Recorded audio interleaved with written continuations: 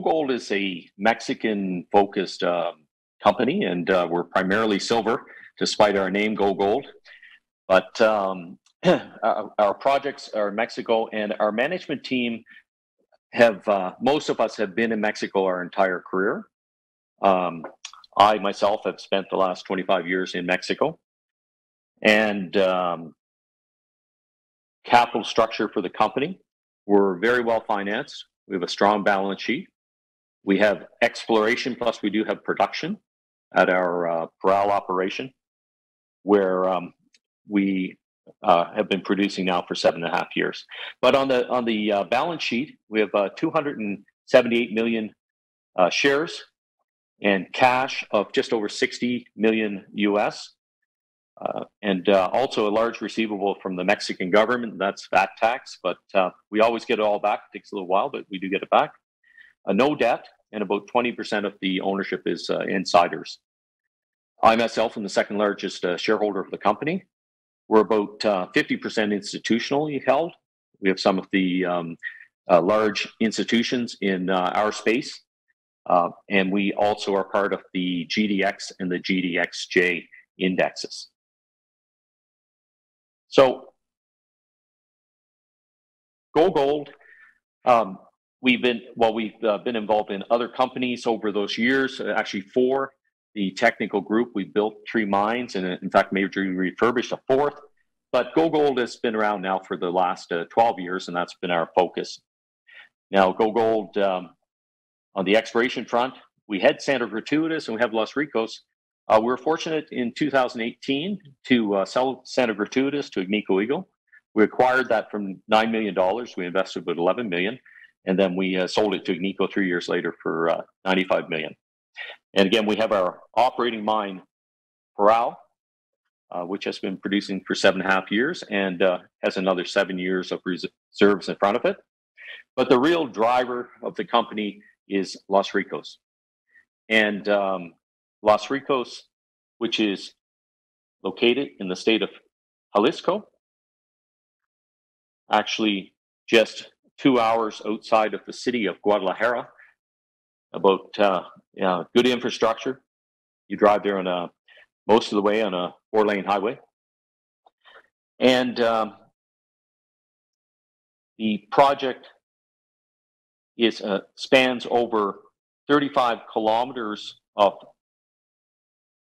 approximately 35 kilometers. I'll draw that here for scale. This is the claims map. And really it's 2 groups of claims, Los Ricos South and Los Ricos North. A little bit of the history of the project, our history with the project. It's one that we've known about for over a decade. And we're looking for an opportunity to get involved in this district. And in 2019, March, that opportunity became available to us. So first we acquired 29 concessions in the district for about $7.5 million US. And we started our operations in Los Ricos South, where we had a critical mass of claims where we could drill. So we drilled 40,000 meters in Los Ricos South, and we defined 63 million ounces of silver equivalent in the measured and indicated, and another 20 million ounces of inferred. Now today we have 44 claims. We've been consolidating over the last 2 years, additional claims. And where we did a lot of the consolidation was Los Ricos North. There we didn't start up drilling right away in 2019, because we were missing some critical claims. So we were able to consolidate those and get to the claim count that we have today, which is 44 claims. We may have a little bit of more consolidation coming, probably in Los Ricos South. We would like to consolidate another claim between our 2 claim blocks down there. But what have we accomplished since we've been there in March of 2019? Well, we accomplished that resource in the south, and most recently we completed a mineral resource in Los Ricos North. And there we were with about 106,000 meters of drilling over the last 15 months. We defined 87 million ounces in the indicated and another 73 million ounces in the inferred. That, along with what we have in Los Ricos South, gives the project a total ounce count of about 244 million ounces. Something else I'd like to point out here, our ounces are bulk mineable, the majority of them, and meaning open pit or underground bulk mineable is the way that we view them. Now, we showed that in Los Ricos South. We've completed the first economic study around the deposit, that 83 million ounces. And we showed PEA open pit, 2/3 of that those ounces, and the remaining 1/3 in a bulk underground mine. And that generated a net present value in the south of 295 million US, and that's at a $1,550 gold price and a $21 silver price. So if we look at the larger resource that we've just defined in Los Ricos North, I just mentioned the numbers on that resource, but if we look at the pit constrained part of it, or what we see may form open pits in Los Ricos North, and a 29 gram cutoff, silver equivalent cutoff in the open pit, we'd see a grade of 122 for the indicated and 107 for the inferred. Now, if we picked a slightly higher cutoff, we'd have 147 for the indicated and 129 for the inferred, and about 140 million ounces within those resource pits. And it's interesting to note as well that 94% of the ounces that we define in this resource do fall within the pit constrained category. So again, looking at Los Ricos North, where we just released that resource, what you see there are the block models of those open pits. They're all within about a 3 kilometer radius. And that's really just the start in Los Ricos North. We've embarked on another 100,000 meters of drilling, which would bring the total drilling on the property, when we finish that, up to 250,000 meters. We are operating one of the largest exploration drill programs in Mexico, last year and this year again. And for Los Ricos North,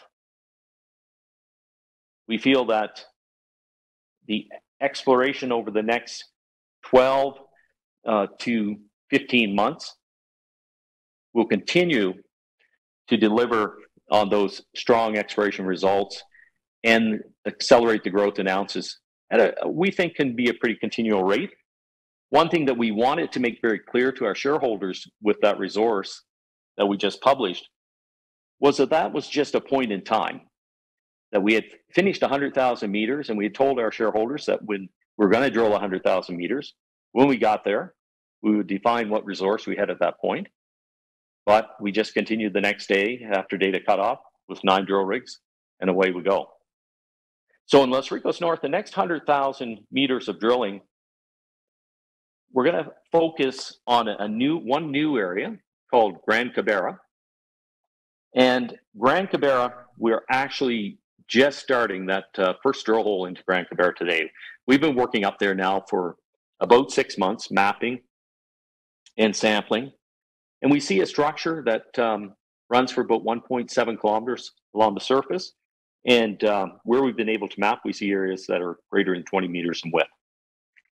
So that Gran Cabrera is just to the north of our block model resource that we just published.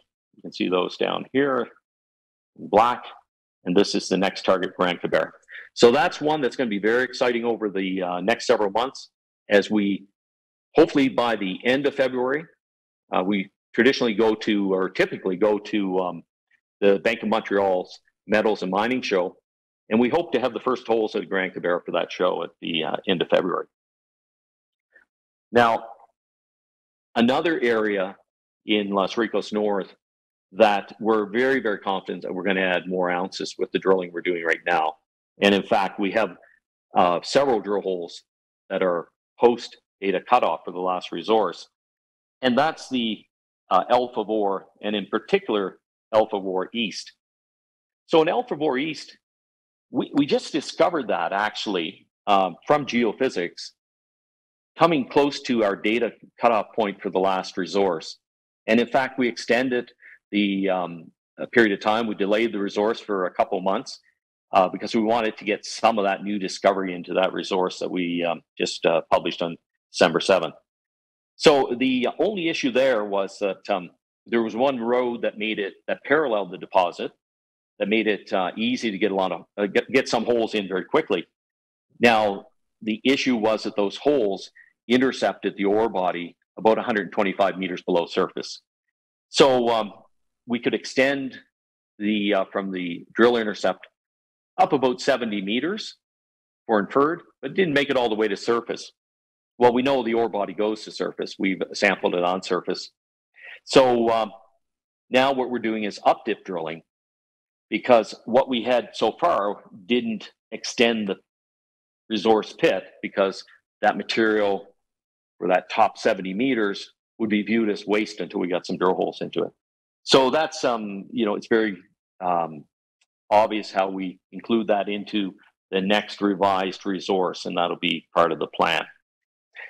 The other thing in Alpha-Vor East is that we did geophysics, and in fact, that's how in Alpha-Vor, we did geophysics over what we knew existed, and there's a very good correlation.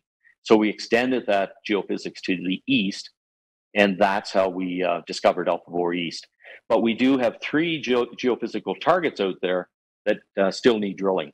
So those are on the slate now for drilling in the coming months with that 100,000 meter drill program.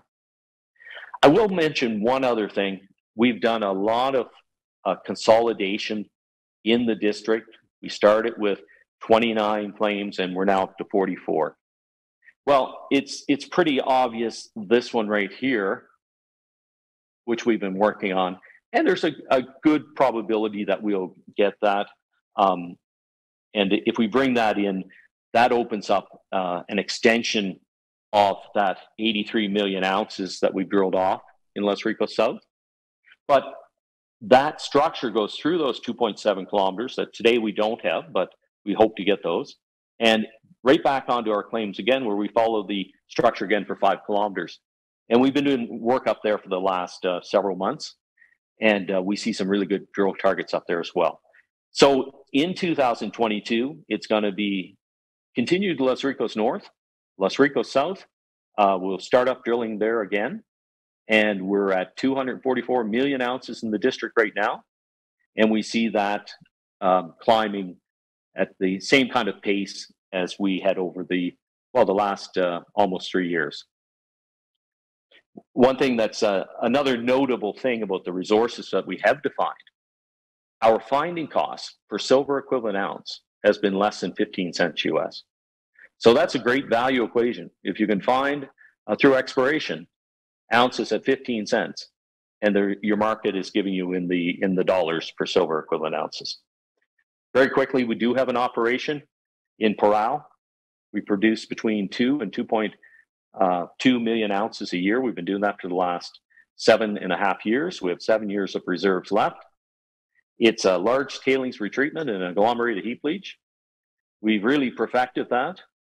It has, last year, especially when the silver price was up over $26, $27, it funded all of our exploration, which is $2 million US a month, and our G&A.